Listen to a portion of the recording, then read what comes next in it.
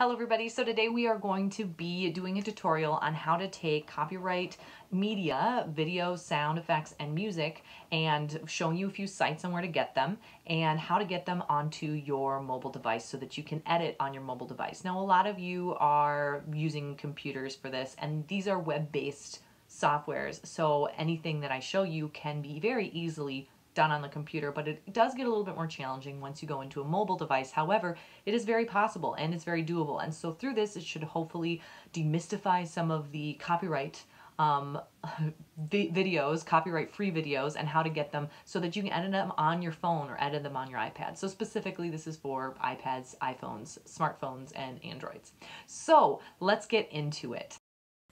All right, so the first thing you want to do is open up the 4 tabs of Pixabay, Pexels, and SoundCloud, and then, of course, Bensound, which I will link in the doodly-doo below as well. And I'm going to just choose a random video to start out with. I'm going to choose this waterfall one, and you're going to go to Downloads, and you're going to choose the 1920 by 1080 size, because that is your typical HD.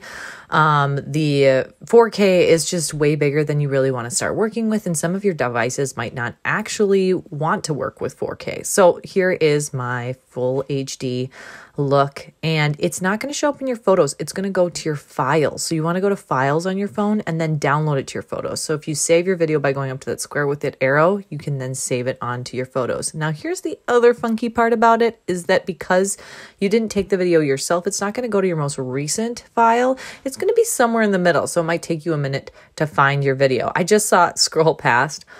But of course, I went to the very end because sometimes they show up at the very end of your photos, like the beginning where you first started, but you're going to have to do a little bit of searching to find your video again. But the good news is that if you do one and then you export them all or save them all to your photos at the same time, they'll all be in a line together, so they'll be easier to spot because they'll kind of stand out against the rest of your photos. All right, so now I'm going to go find some other photos.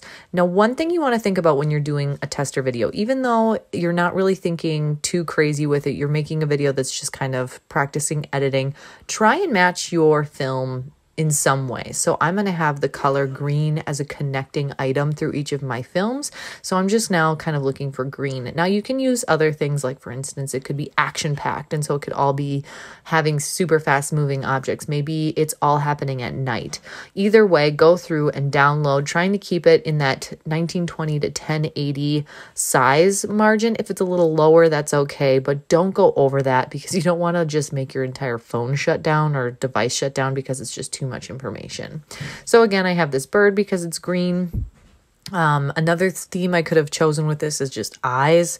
So yeah, just kind of think about a theme. The next thing we're going to do is download some songs into it. However, I forgot about this part. There's another one. This is Pexels. Pexels also has downloadable information, and but their videos often are in vertical form, which in other videos might be fine, but always be considerate of what you start with. Never go vertical, horizontal, vertical, or if I say make a vertical video, make it horizontal, because that would be very tacky. Make sure that you're setting the right size for the right film. All right, now we're going into Bensound. So this is a free copyright-free music downloading site. Now look at all these pages of music there are. As you can see, there's just a ton of different genres and moods that you can use, and they're all pretty good. I've gone through and listened to a lot of them. Watch out for the blue ones. That means that you have to purchase them, but the black download means that you can download it for free. So I'm going to choose this Moose one. Now, as you can see, half of it is the free licensure, because notice it says for animation, YouTube, Facebook, websites, that is all free to use. It doesn't want you to use it for music remixes or audiobooks. So just read carefully. You're just a student that's doing videos that isn't probably going to be published in too many places, so you don't have to worry.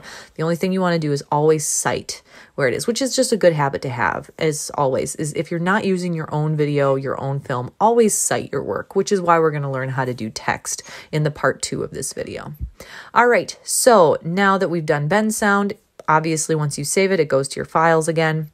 You're going to go to SoundCloud. Now, some of you might think that your movies are just going to be better once you bring in your sound or bring in your music. Yes, that is true. It is going to elevate it. But the next thing that will really bring your videos to the next level is going to be to add some sort of sound effects to really create the feel of the tone of the movie. So to download sound, what you do is you go in and you click on the green letters of whatever you choose. So here's Flock of Seagulls, and then you choose the MP3. Do not choose the WAV file. That's not readable on all devices, where the MP3 will be. You can also search through it. It isn't always the greatest search engine, I have to warn you about. So when you, for instance, let's say you search cat, I think I'm going to search cat in a little bit here.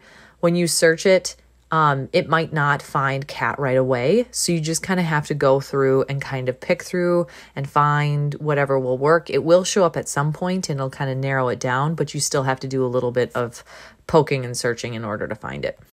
All right, once you have all your sounds, you should be able to go into your files again and notice how anything that is a sound file will come up as that little jagged line. At least that's what it looks like in the iPhone. And then you can go in and you can bring them all in at once to save into your pictures. Now, you aren't going to save your sounds in your pictures. We are going to be, for our part 2, using Filmmaker Pro for this, and you can just go right into files. But for most of the time, for easy readability, you want to be able to have all your visual media in your photos, and then your sound files will just be in your files. You could export them to your iTunes as well, but sometimes that calls for a little bit more, I don't want to say the word finagling. It just, sometimes you have to pay to use the iTunes connection where you don't have to usually. So that's all there is to it. That is how you can download 3 types of media from copyright-free websites. I hope you found this helpful, and have a great day, everybody. Bye.